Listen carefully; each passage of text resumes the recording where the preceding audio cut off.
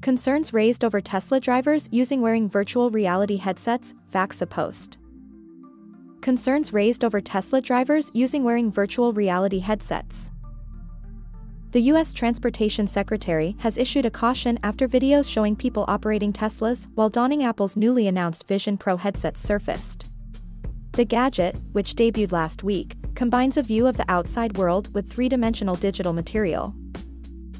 Pete Buttigieg, the transport secretary, said in response to the video, "Reminder: all advanced driver assistance systems available today require the human driver to be in control and fully engaged in the driving task at all times."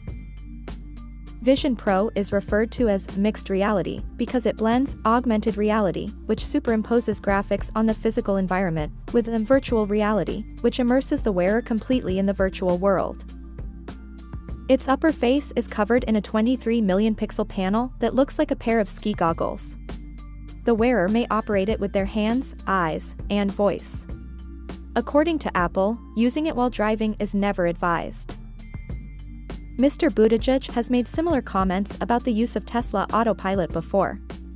Tesla said its advanced driver features are intended for use with a fully attentive driver, who has their hands on the wheel and is prepared to take over at any moment.